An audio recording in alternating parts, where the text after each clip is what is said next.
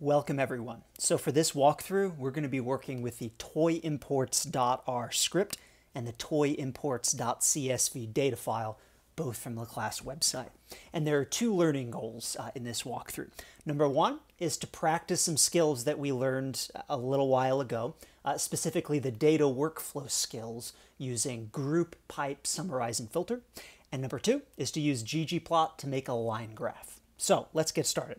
Loading in a couple of libraries that we need pretty much throughout the course, ggplot2 and tidyverse. And then also reading in the data set. So again, you could use the command line right here on line 4.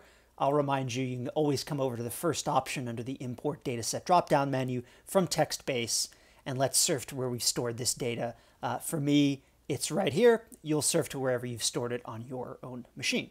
So let's open it up. Looks like we are got to go through our checklist here. So what do we want to call this? Toy imports, that's what we assume in the rest of the script. Does it have a header row? Well, it does, but R is actually making a mistake here and recognizing the first row of the data set not as a header row, but as an actual object or observation in the data set. So let's correct it. Heading equals yes. Comma, it's getting the comma right. So again, showing the importance of this three-step checklist anytime you use the import dataset window. Let's import the data. Here's our RStudio viewer over here. We're not going to need that, and let's just go straight back over to the script. So look at the first several lines of this data set. Every row corresponds to a single trading partner in a single year and in a single product category of imports to the United States of various categories of toys. And you can see some of the product names here. There's reduced size scale model assemblies, electric trains including tracks, toys representing animals or non-human subjects, etc. So lots of different subcategories. They're all toys. So for example, here are the imports in 1996 from Argentina of toys representing animal or non-human subjects. And the dollar value in thousands of dollars is over here in this US report import. That's how much U.S. Customs Service reported of imports from that country in that year of that particular product code. And here's the unique product code identifier according to the U.S. Customs Service. We're going to focus first on a single trading partner of the United States, and that's the United Kingdom. So let's filter our full data set down here on partner name. So we know partner name is here, and then we've got to type in the full string of the partner name in quotation marks here. It's United Kingdom. And remember, we use double equal sign to test for equality. We'll store the resulting filtered data frame, a subset of the rows of this bigger data frame, in an object that we'll call UK underscore toys. And here are the first 10 lines of this data frame that we've created. Every single one is from the United Kingdom. The partner code is GBR, year 96, 97, 98, etc. All right, so we've got multiple different product codes or product names in here. What I'd like to do first is just calculate a total value of all toy imports from the United Kingdom year by year. And that's going to have us do a group pipe summarize operation. So we're going to take all of the 1996s and group them together, all of the 1997s and group them together, and so on, year by year. And for each of those years, we're going to sum up all of the possible different product names, US report import values right there. Okay, so this is going to sum all of these values corresponding to 1996, and then all the values corresponding to 1997 and 98, and so on. And I'll take that and store the result in a UK toys total. And you'll see what I get from the result here. If I just ask, what do I get? You can see that there's two columns now. There's year and toys. Year was my grouping variable in my group pipe summarize pipeline up here. And toys was the variable I created by summing this US report import variable across all product categories within a single year. Again, the units here are in thousands of dollars, so 7657 would be $7 million.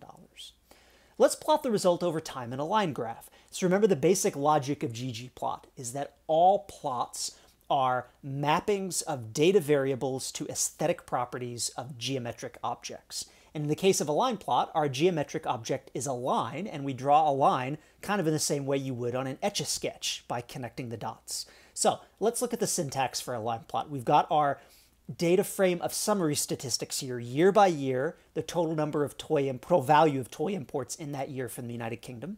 And we're going to take as the geometric property of our line, the x and the y coordinates of our connect the dots. Okay, so we don't actually see the dots, we just see the line that connects them. And this is telling ggplot to take the year variable and map it to the horizontal location, or x coordinate, and the toys variable and map it to the vertical, or y coordinate here. Okay, so we've got our line graph. Now you might notice that this x-axis looks a little bit goofy. It seems to have split it on like decimal years, 1997.5, 2000.0.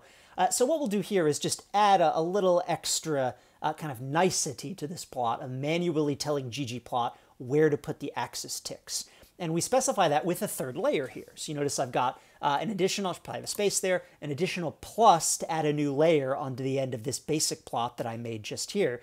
And I'm adding a layer scale underscore x underscore continuous. And this is how you tell ggplot that we have a continuous variable that's being measured along the x-axis. And where should we put the breakpoints? And this is saying put the breakpoints at every value from 1996 to 2005, and that's what that colon represents. It gives you a sequence of integers starting at 1996 and ending at 2005. So you'll see when I execute this, I now get an axis tick at every year, and then I've got a perfectly serviceable line graph showing toy imports going up, going down in the recession that took place in the very early 2000s in the wake of the bust of the dot-com bubble, if anybody is old enough to remember that, and then rising again. All right. Let's now look at, rather than just a single country, 3 countries. And we'll pick China, the Republic of Korea, that's South Korea, and the same one we've been working with so far, the United Kingdom.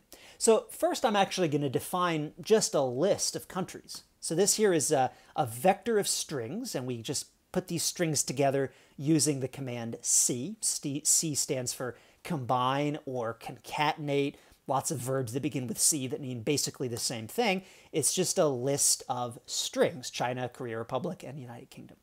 Now we're going to filter for any, take our big data set that has all of the US's trading partners in it, and we're going to filter that down for all of the partners that are in our list. And this is how we do that. We have %, in %, and that basically tells us, let's take all of the rows of our toy imports data frame where the partner name is in this list of countries that I've just defined right here. Okay, so if I do that, and I just execute, say, that line right there, paste it down here in the console, just pipe the big data set to the filter, I get still quite a large data set. It's all rows, all years, all product categories corresponding to those 3 partners that we listed, United Kingdom, China, and Korea. Okay, but this gets a little more interesting when we pipe it to subsequent operations here. So having now pipe to filter and filter down the rows for all countries that appear in this list, all 3 of them, let's pipe the result to group by, and we're going to group by 2 variables. Every partner name, so all 3 of these, and every year from 1996 up to 2005.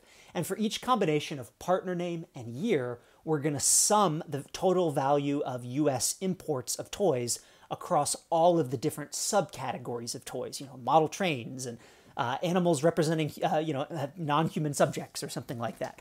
And that'll be our summary, and we'll define the summary variable called toys, and it is the sum of the total value across all of those categories. So I'll call the resulting data frame combined toys.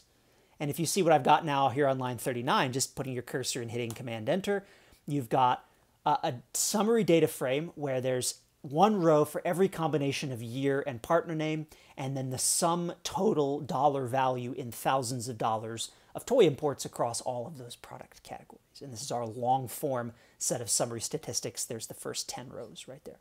Now let's plot all 3 of these as a line graph. We're going to have a slightly more sophisticated set of aesthetic mappings here. Let's just execute this block of code from lines 43 to 45, and you'll see what you get. And we'll talk about what you're seeing and then why it's a little problematic. So first of all, we're seeing, well, 3 line graphs. 1 for China, 1 for the Republic of Korea, 1 for the United Kingdom, represented in different colors over here in the legend. How do we know the colors? Well, because we told ggplot here on line 44, map year to the x-coordinate, toys to the y-coordinate, and the partner name, this categorical variable that we filtered on right here, to the color of the line. And that's why we get 3 different colored lines. And then again, adding our nice set of axis breaks here, 1 little axis tick for every year.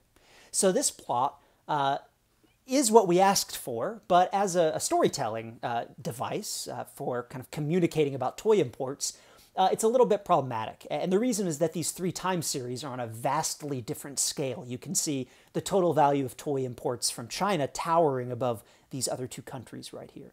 And so the solution for a situation like this, where you're trying to compare data values or data time series across vastly different scales, this measured in the millions, this measured in the billions, is to use a logarithmic scale, okay?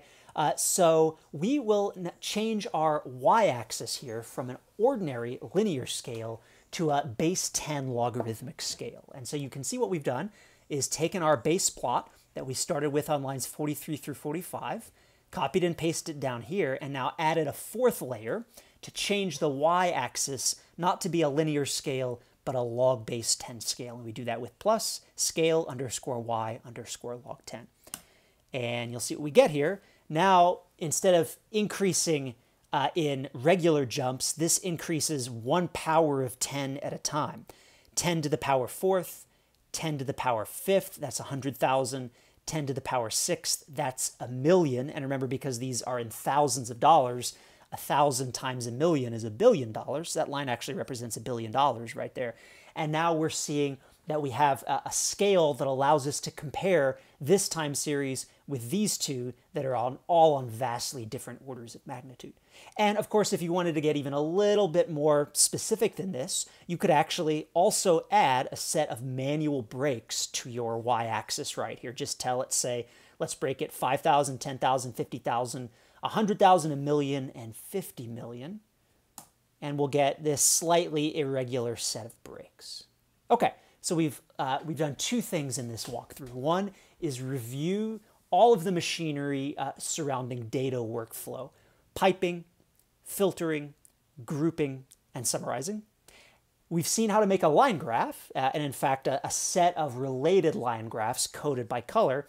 And then as a little bonus, we've seen how the use of a logarithmic scale on the y-axis can help us compare time series that span many, many different orders of magnitude without, as we had in the original graph, say down here, making 2 out of those 3 time series squished down here around 0.